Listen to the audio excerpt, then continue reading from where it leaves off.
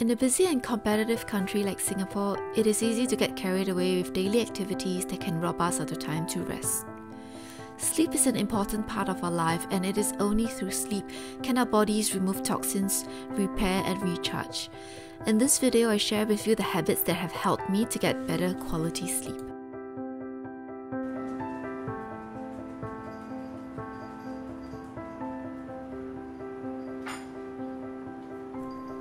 After dinner, I dim the lights and put on some music. While classical music has been shown to lower blood pressure and reduce stress, any music that you enjoy will help to lift your mood and quieten you down.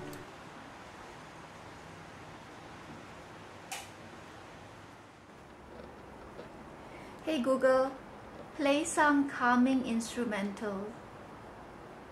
Got it. Here's a Spotify playlist called Calming Instrumental Covers.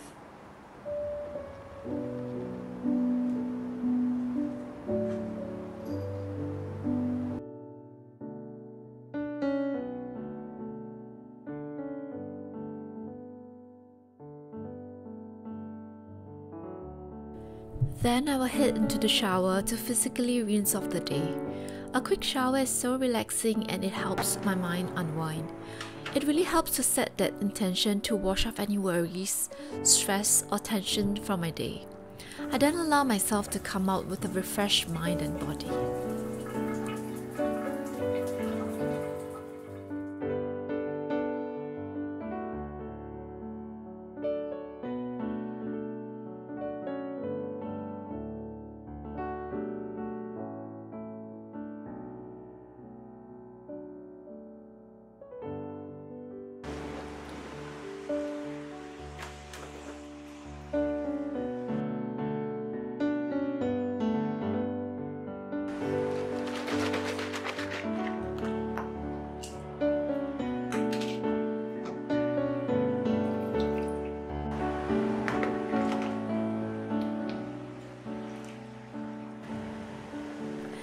I like making a comforting cup of warm golden milk in the evening. Golden milk is mainly made up of turmeric along with ginger, cinnamon and other spices. It is used to improve sleep quality, fight inflammations and also provide antioxidants. Adding this super spice into your bedtime routine helps to relax, improves the mood, helps alleviate depression and lower anxiety levels.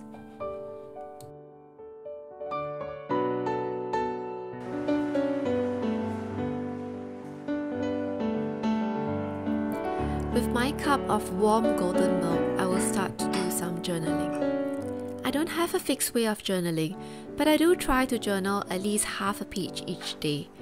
I usually start with the things that I'm grateful for, and then move on to the things that are on my mind or events that have happened for the day.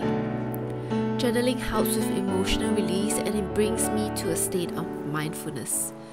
It allows me to freely and slowly process any emotions within me that is creating unhappiness, worry, or discomfort.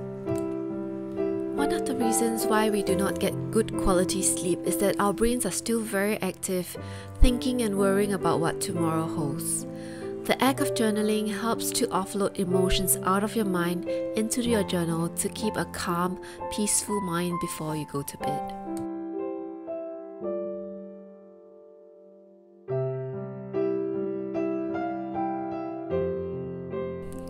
After that, I spend some time cuddling with Chara on the sofa, and while doing so, I like to read a book for about 15 to 30 minutes.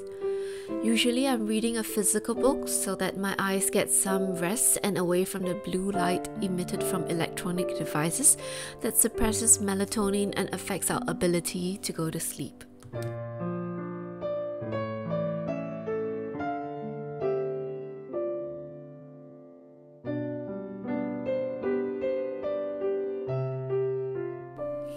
I set my phone on Do Not Disturb mode between 10:45 PM to 7 AM the next morning, and I do this so that I can focus on unwinding and relaxing before I head to bed.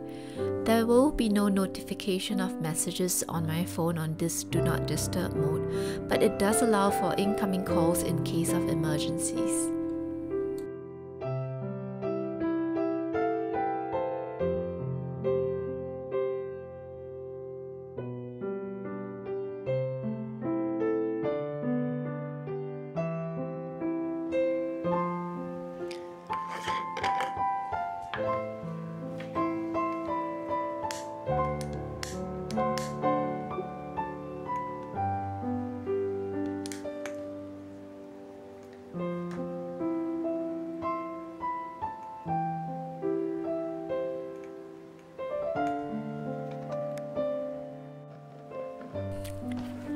I prepare my room for bedtime by switching on the table lamps and lighting some candles to create a relaxing and soothing environment. My sleep routine starts with me doing some stretches that helps to loosen the tightness and aches around my shoulders and neck.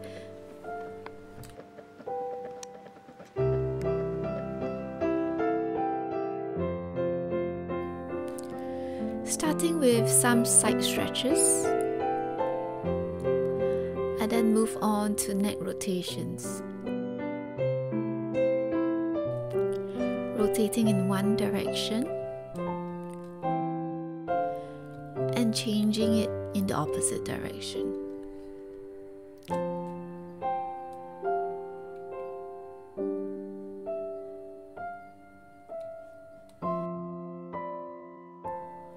Next, I stretch the sides of my neck and then my arms and shoulders.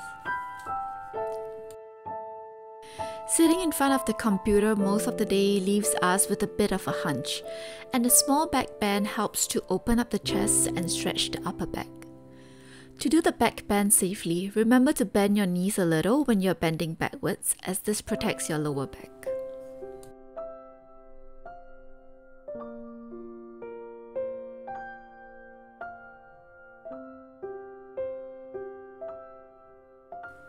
Lastly, I finish off the stretching with a forward fold, bending over at the hips and just letting my body hang for a bit, swaying from side to side.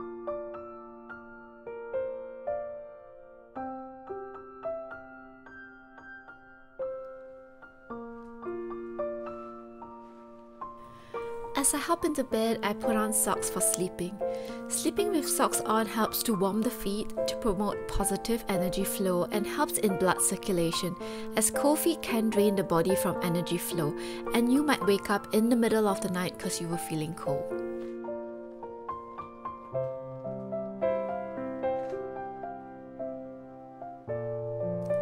The last thing that I enjoy doing is leg up on the wall pose, laying on the bed and putting my legs up on the wall to as close as 90 degrees as possible. This pose has many benefits, from improving circulation, helping to relax, helping with anxiety and digestive problems. I usually do this pose for about 15 minutes, and throughout this time, I will do deep breathing with my eyes closed, focusing on breathing in and out slowly.